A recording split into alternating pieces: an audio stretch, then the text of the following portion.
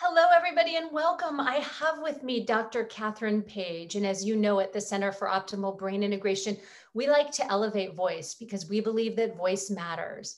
Giving people a voice that otherwise don't have one is critical to be trauma responsive and healing engaged. And Dr. Kathryn Page today is going to talk to us about FASD, Fetal Alcohol Spectrum Disorder. She has worked in a variety of mental health, child welfare, juvenile justice, and educational settings over the years, all leading to this current focus on FASD. She was the founder and clinical director of FASD Diagnostic Clinic in Santa Clara County Valley Medical Center, disabilities consultant for the Juvenile Drug Treatment Court, and acting school psychologist for a large district in the East Bay. She is currently president of FASD NorCal, a parent professional collaborative aiming to raise California's ability to diagnose, serve, and prevent further generations affected by prenatal alcohol exposure. She has published journal articles on FASD for judicial and child welfare agencies and consults and teaches in California and Mexico. Her Ph.D. is in clinical psychology with an emphasis on addiction and families. Her 38-year-old son, Evan, gives particular meaning to this work. And we are so looking forward, Kathryn, to you giving us wisdom and voice to this topic. Would you like to add anything to your introduction? I'm thinking that I'm going to add a little piece that I don't always add.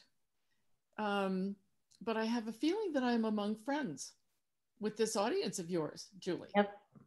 And that is that during my time directing the clinic, the psychiatrist who was one of the founding docs of the fetal alcohol movement helped me understand that my ADHD and poor balance and impulse control issues and a bunch of other things were probably related to the photograph of my mom pregnant with me and a cocktail in the other hand.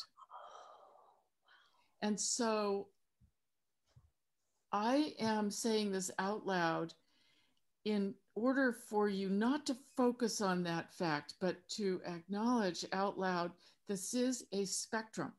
Yes. You can have a PhD and have fetal alcohol damage. It just, we'll talk about, before we're done, some of the things that happen in the brain and some of the ways that we can shore up the holes in the brain that result from fetal alcohol damage. Wow. Thanks for inviting that little addendum.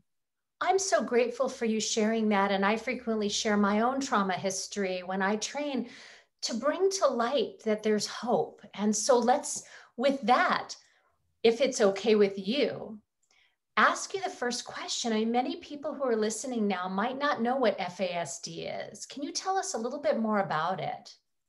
Yes, fetal alcohol spectrum disorders is everything that happens due to prenatal alcohol exposure of a fetus. And that is actually different for everybody, little different for everybody, which makes this a confusing condition to really wrap your head around. But a few core things that we can say, even though everybody is different. First of all, 5% of this population has fetal alcohol damage. That's a conservative estimate.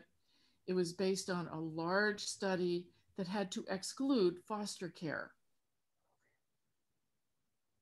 So at least 5% of us have fetal alcohol damage. It ranges from a little attention problems. In order to be diagnosed, it has to be to interfere with your work or your relationships or some part of living. So enough attention problems, executive functioning problems, reasoning, memory, judgment are the core conditions that are affected. Otherwise, a person can be normal in every way. Okay. People sometimes think fetal alcohol is fetal alcohol syndrome, which really involves facial features, little eyes, flat, philtrum, thin upper lip. Less than 10%, fewer than 10% of people with fetal alcohol damage have the facial features. Most everybody looks totally normal, sounds normal, has an average IQ. But the ability to put the pieces together is much harder for people with fetal alcohol damage. So I could keep going, as you know, but I'll stop there for a second just to see what So comes up. difficulty with executive functioning, in case people aren't familiar with that term, it's the thinking, the reasoning, problem solving, perspective taking. What else would you add to that? I think you pretty much got it. Yeah. But if you want to encapsulate it into one phrase, it would be getting the big picture. Getting the big picture is a great way to phrase that, executive functioning skills. Okay. And if there are people that are listening and they are thinking about, okay, FASD, less than 5% you said show physical attributes. Is that correct? Correct. Then how would you screen or assess for this? Well, the first thing is, I mean, there's a couple of sort of hallmark pieces. One is appearance doesn't match reality. So you have somebody that seems to be, fully there, Okay. but they lose jobs. We're talking adults now. They lose jobs. They're in chaotic relationships with or without substances. They make promises they don't keep. They can't manage time or money. When we're talking about kids, we're looking at what looks like kind of chronic disobedience, but isn't. Mm-hmm. It's not oppositionality, although it gets called that. It is simply not remembering, not grasping, getting distracted, having sensory issues that get in the way. I assume we'll have time to get to the part where we really walk through the specific areas that are glitchy, and there will be a handout that you could use for a reference screener. I know you're going to share with us a handout which is a reference screener and maybe even 4 videos if people want to learn more information. Yeah. So we really look forward to learning more. And when we're assessing or screening, you're going to provide us with a tool to look for these various signs.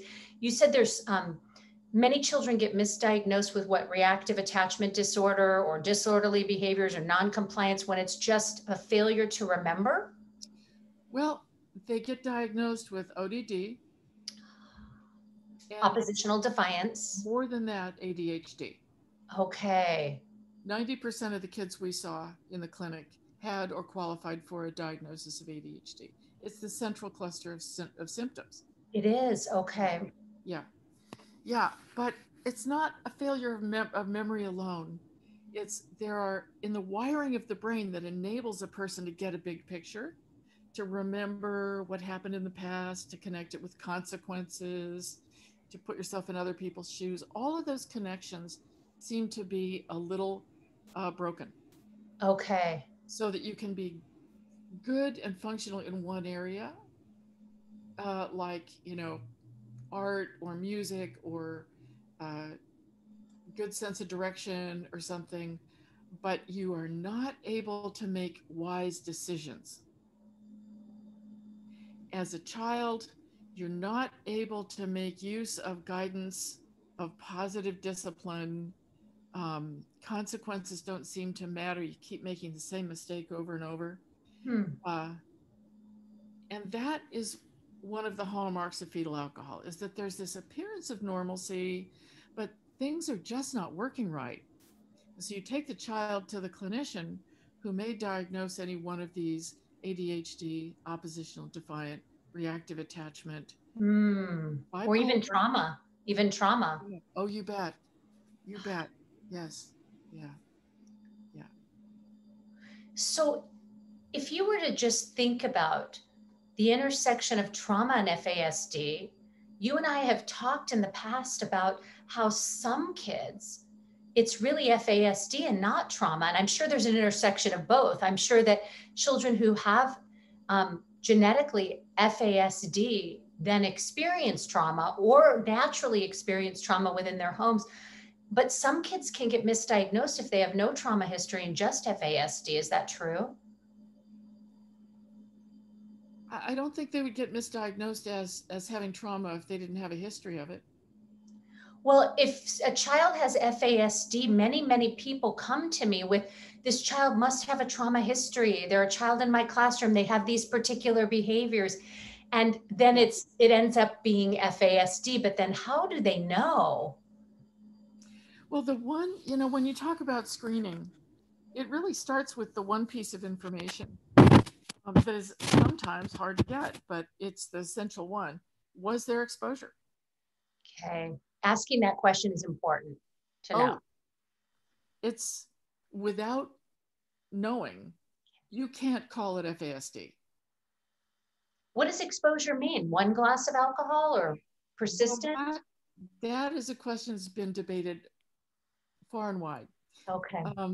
Canada and a new category in the DSM have just come up with cutoffs. Although the science is not, it hasn't come up with any safe level. But these cutoffs are more than 13 drinks a month, more than 2 drinks a sitting.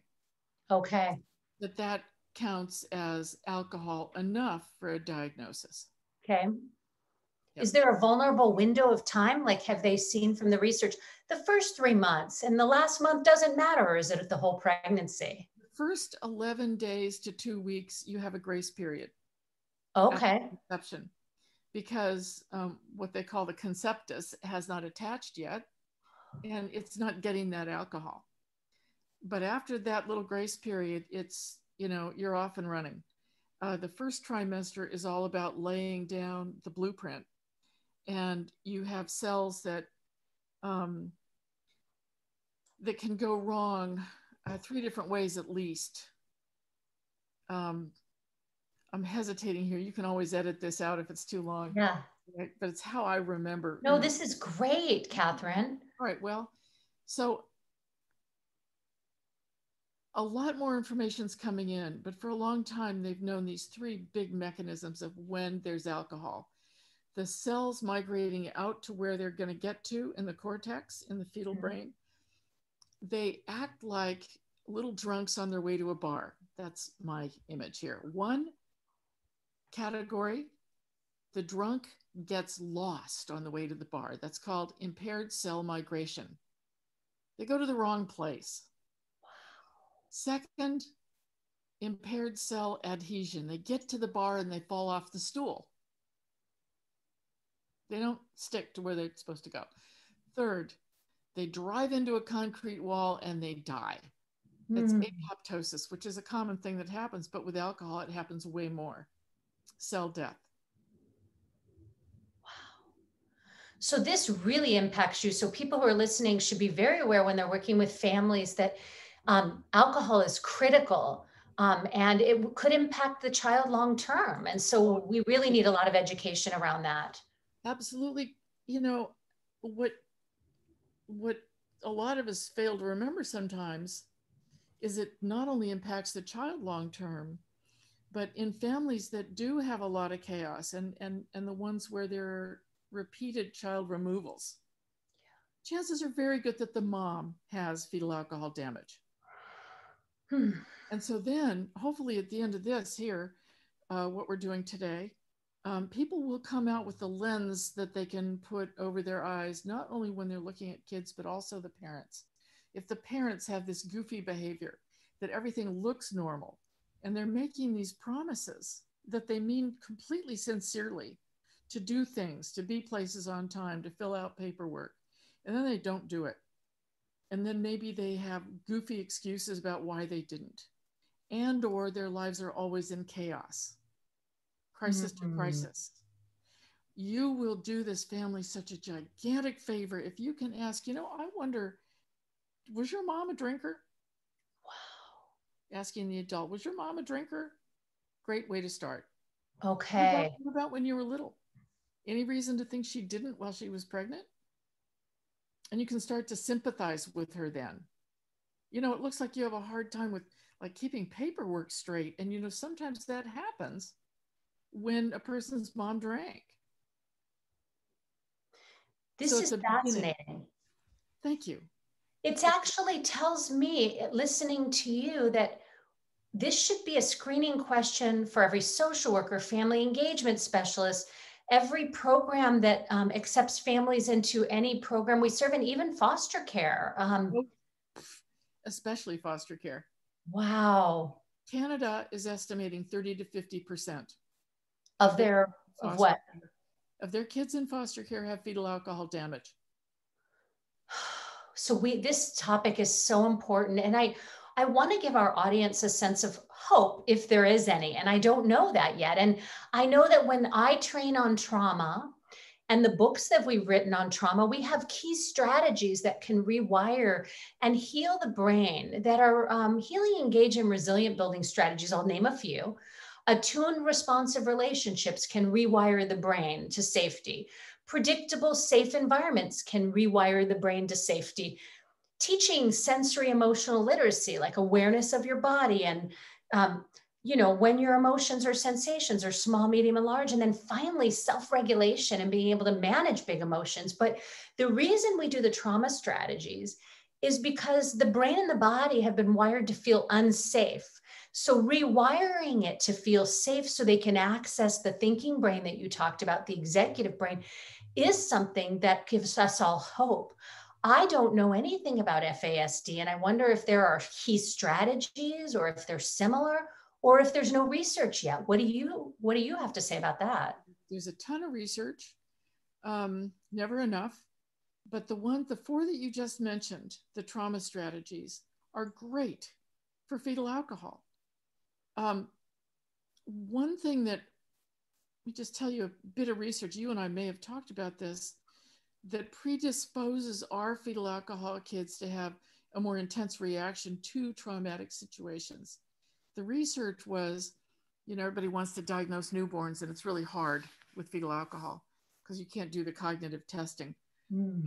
But they put electrodes on newborns, exposed and not exposed, did a loud noise or a flash, bright flash, checked the intensity of response and the duration of the response, and how well the learned, you know, what do you call it, habituation. Predictably enough, the alcohol exposed kids, very much stronger reaction, longer time coming down, and did not learn. Every time was like brand new. So the cortisol is higher in the fetal alcohol brain. Okay. So we have a child that comes in. Oh, also, research showing dopamine receptors statistically are significantly fewer with fetal alcohol damage. Which is it's a protective chemical, right? Okay. That's the one that keeps us happy, that makes us happy, that makes us enjoy life. So the phrase was, some of these kids are born bored. So they never feel happy. They never feel a satisfaction. There's always this, I'm so bored, I'm not fulfilled. The sensation seeking, to switch over to OT terms. And so, yeah, so the four strategies that you mentioned are great for the fetal alcohol brain. One of the differences really is that I think you were the one that shared with me about brain volume. Maybe. Yeah. There is some argument about whether the brain plasticity has actually also been impaired with prenatal alcohol. Oh, the ability for the brain to rewire? Correct. Oh. Correct. Right.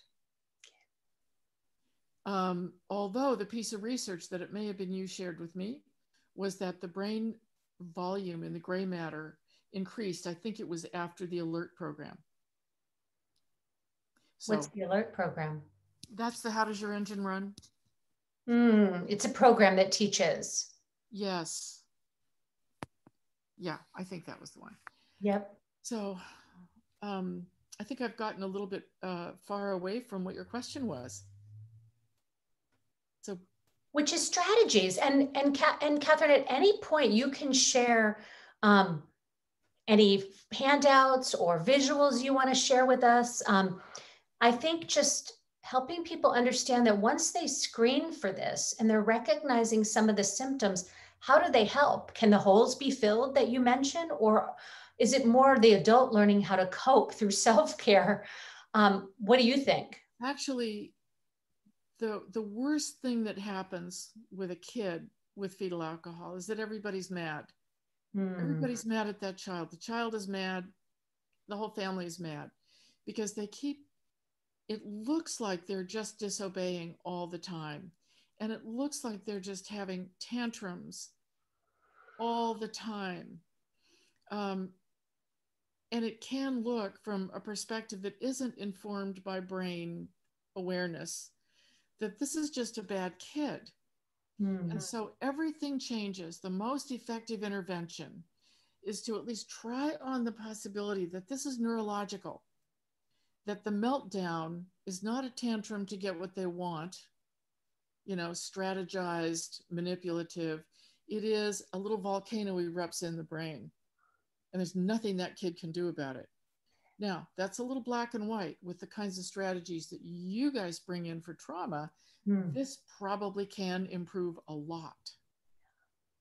And that, bringing that nervous system, you know, jankiness down is the best thing.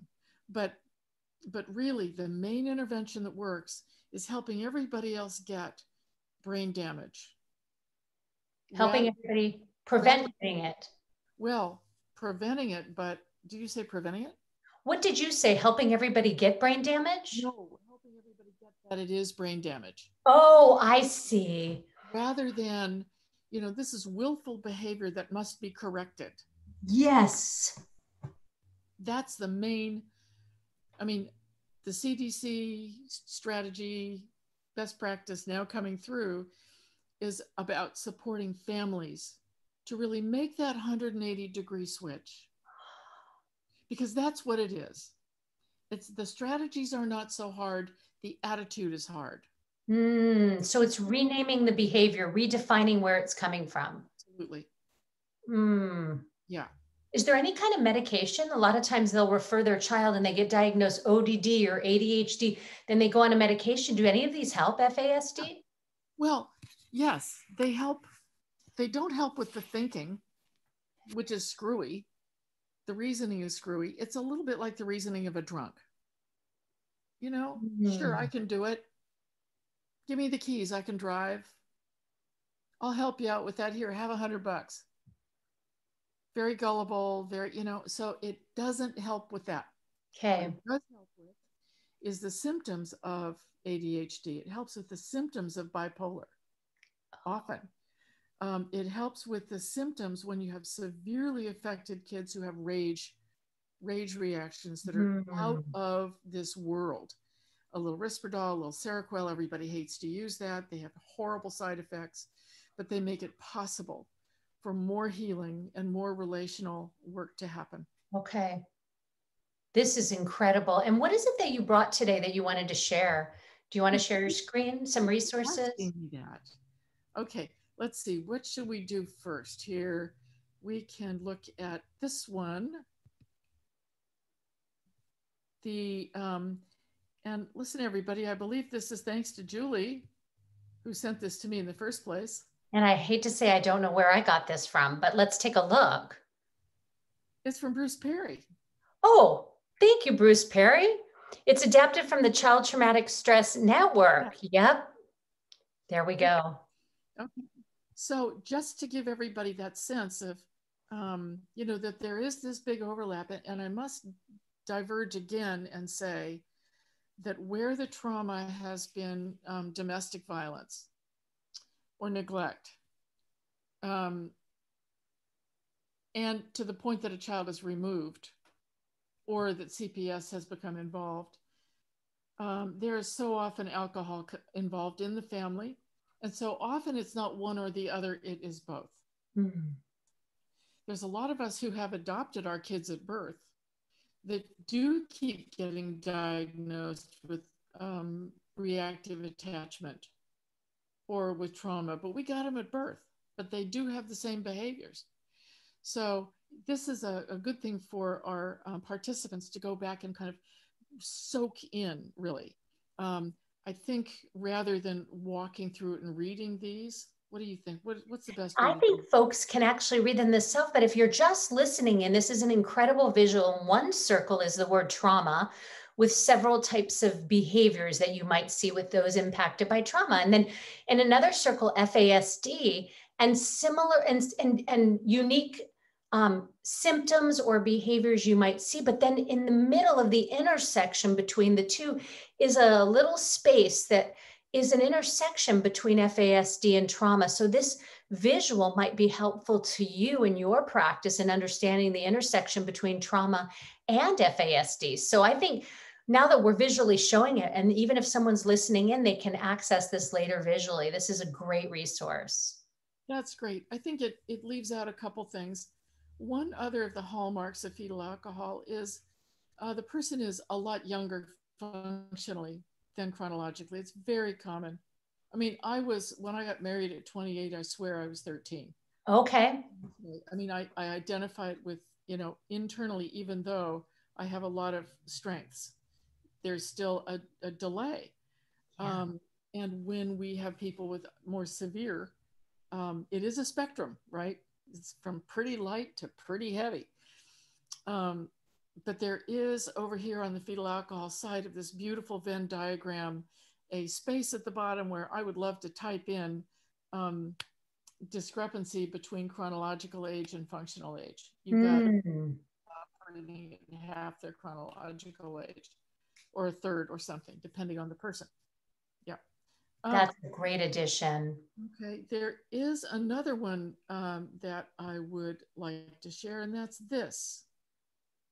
Are we here yet, do you think? Just to give people an idea, and you can verbally give people, paint the picture here. But I'll say that this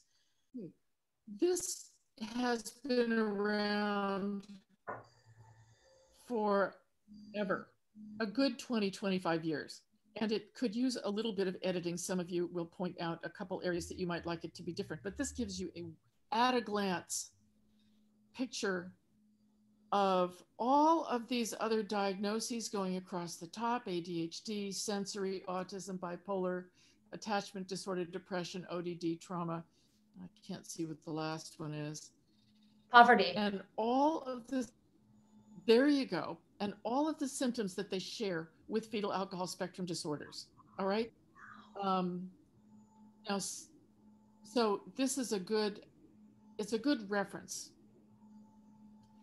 It's a great one pager. Anything else we want to say about that? No, but this is an incredible reference, and we'll provide you the link or this handout when you get this video as well. So thank you for sharing this. This is not the screener. This is just a visual, right, of the overlapping characteristics. Yeah.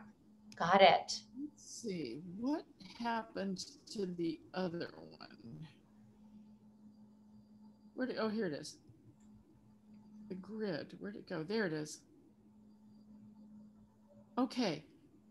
Okay, now we would love to hear about this, fetal alcohol type symptoms. What is this?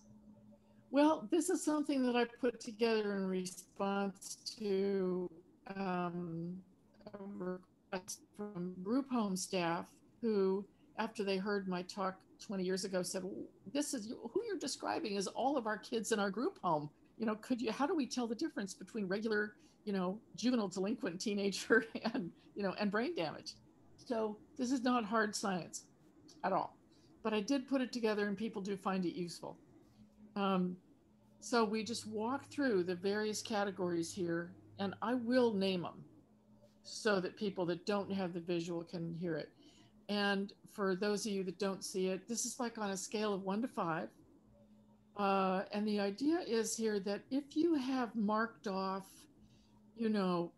let's say over half, although like I say, this is not hard science, mark off over half, at like a 3 or higher, you have some dysfunction in the brain. You don't just have, you know, deliberately disagreeable kid.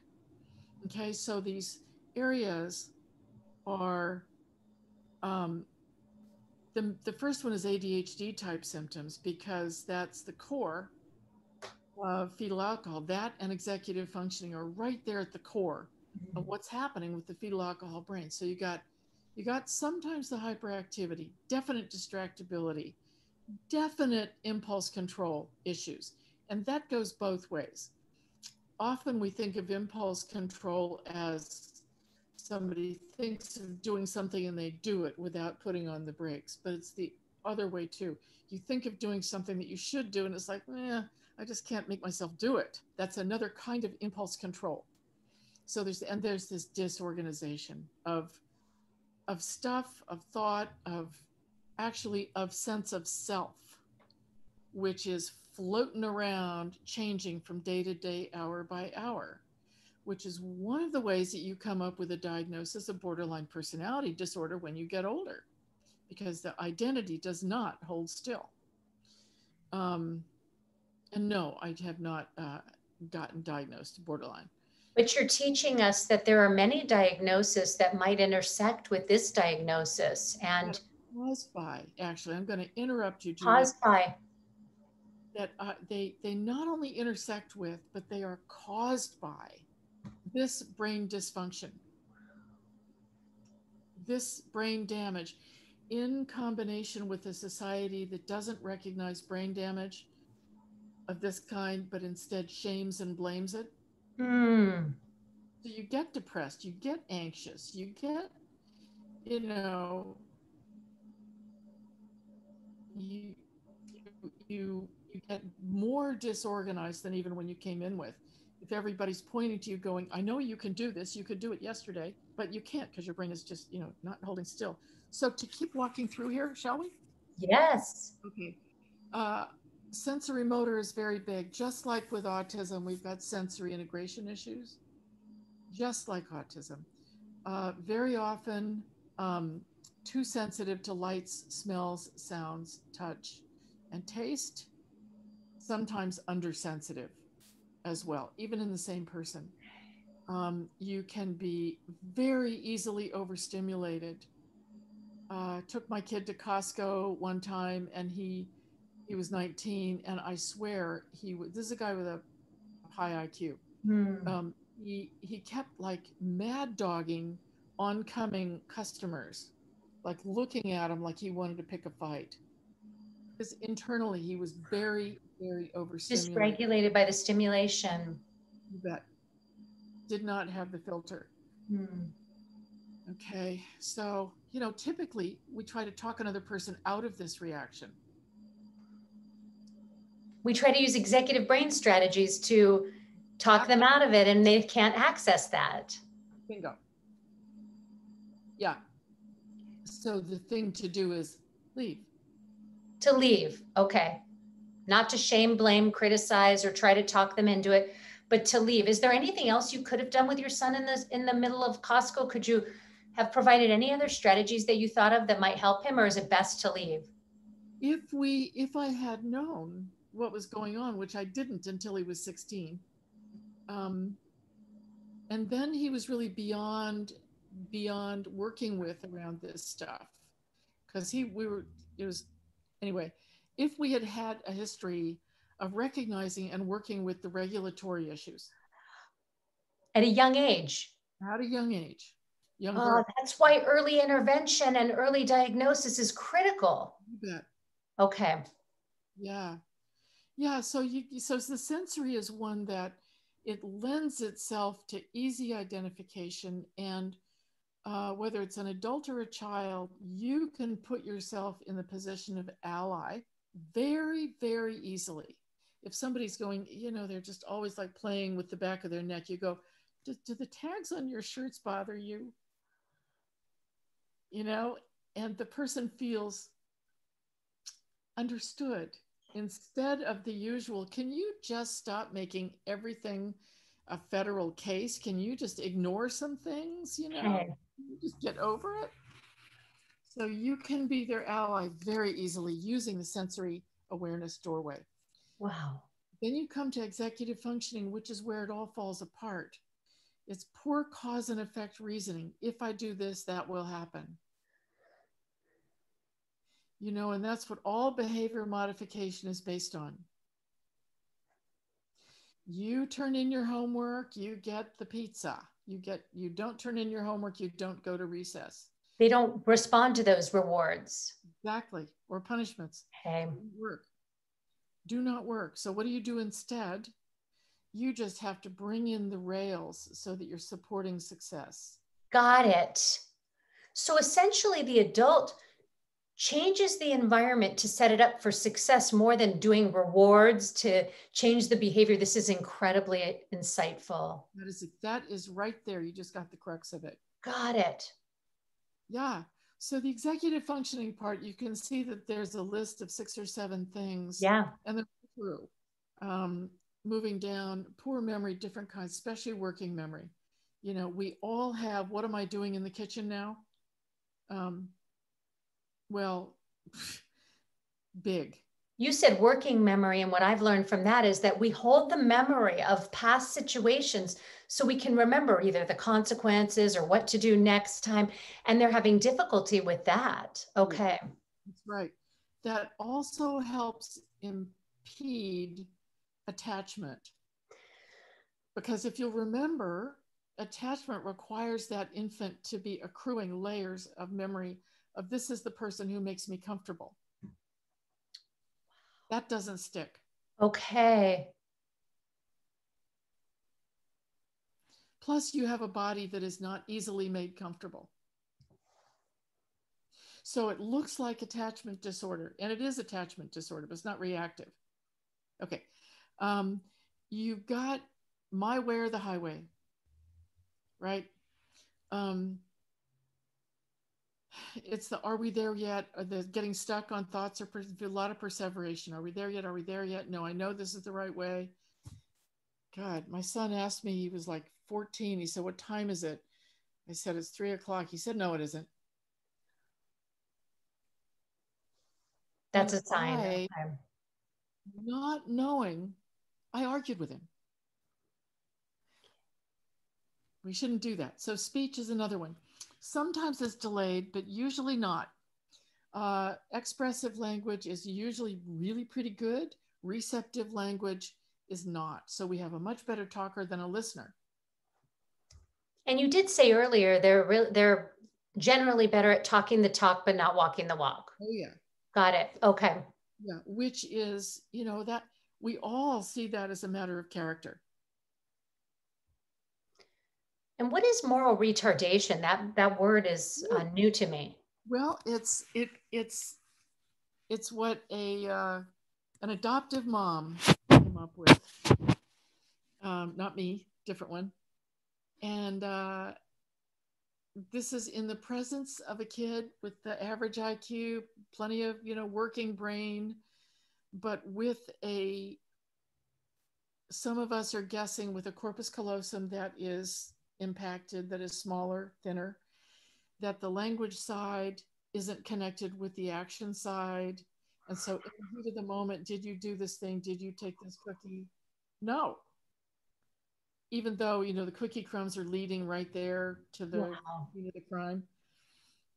So there's a lying, which we in the fetal alcohol world tend to call confabulation because it's not as pejorative.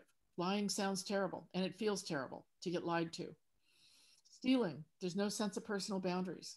I'm going to take this thing because I need it. And nothing mean intended here. No ability to think it through. Yep. Right. Or consequences. Got it. And rules. It's a funny thing about the rules because this sense of justice can be very powerful if it's I've broken one of the rules benefiting the other person. But it doesn't work the other way. Emotions. The electrodes on the newborns relate to this. Easily triggered, often intense and negative. it has long been known that people with fetal alcohol are very at the edge of meltdown all the time, that crisis to crisis, emotional, like it takes very small things, and that the recognition of one's own feelings is not good. Mm-hmm. And so these are the teenagers that when you're working with them and you go, and how did that feel? And they go, they're telling you the truth. Mm. They don't, I mean, I hate that response. It's like, could you at least say it in words? They don't know how they're feeling. And so early on, if I could go back and do it over again or teach, it would be early on. With the facial expression chart, with the, let's play games of give me your angry face, of, let's draw. I would really try to increase that skill, because that's the cornerstone, I think, of mental health, recognizing feelings. The emotion of the moment, even if it's about a very small thing, is going to come and fill up the whole screen. And seems so big.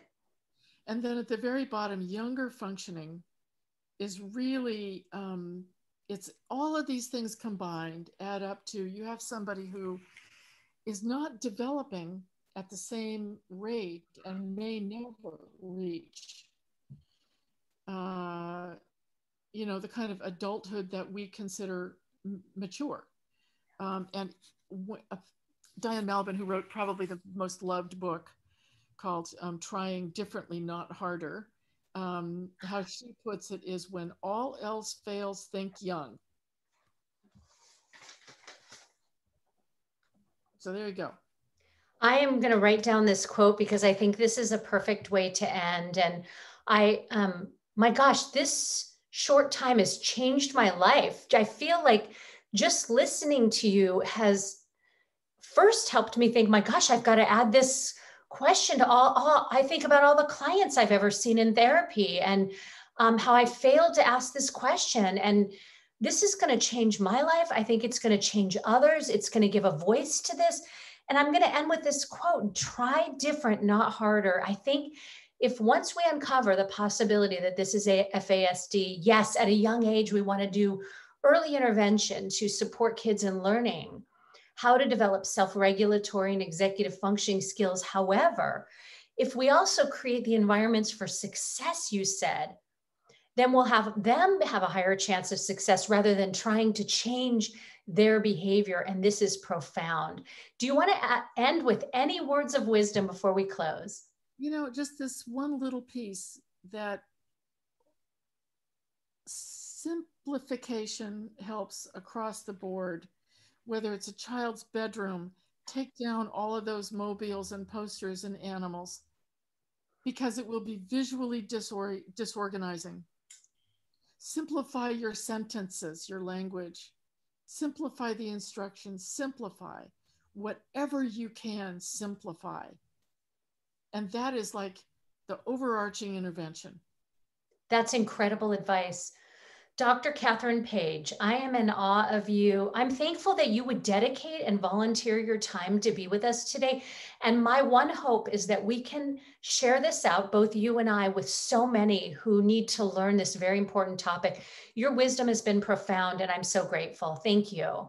Thank you, Julia. I do want to add one more little piece, and that is that some of us are working on getting California to take on this issue as a state.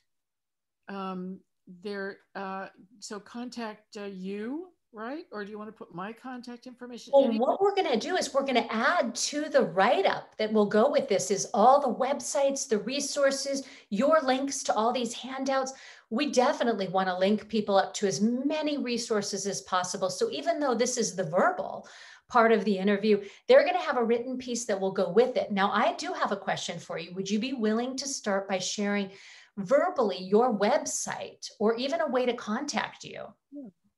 Yeah, it's FASD NorCal. FASD NorCal.com. .org. Good to know. FASD NorCal, NorCal.org. And Kathryn, we'll provide your email and your links And I'm so thankful. And I'm going to just say goodbye, and I can't wait to have you back in the future. Take care. You.